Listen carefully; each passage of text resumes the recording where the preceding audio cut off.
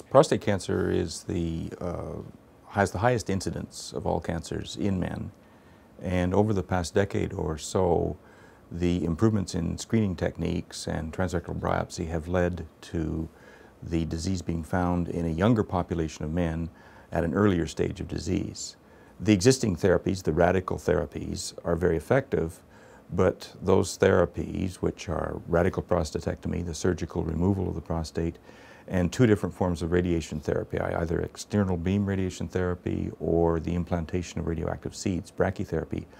Those three radical therapies have a significant incidence of side effects.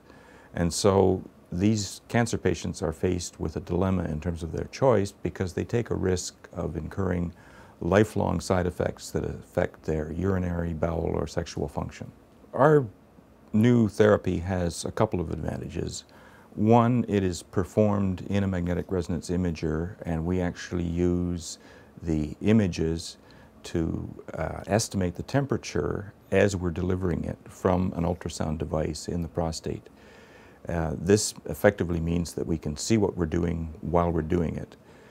This enables very accurate control of the deposition of the ultrasound, and basically we can, in preclinical models, achieve an accuracy of about 1 millimeter with respect to the target boundary that we're trying to coagulate.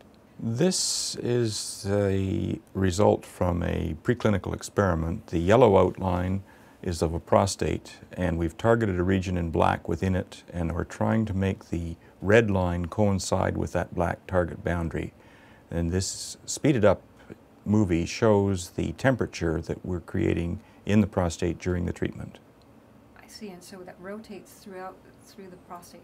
So it's a single rotation, and we're able to treat within about 1 millimeter of the targeted boundary all the way around the prostate. In addition to being able to see what we're doing while we're doing it, this treatment is accomplished relatively quickly. In preclinical models, our treatments take between 20 and 30 minutes. And we have the additional advantage that we can retreat with this same technology. So as the diagnostic tools become better and specific regions of the prostate can be localized as having the disease, we'll be able to treat those regions. And should the disease recur at a later time, we can go back and treat again with this technique.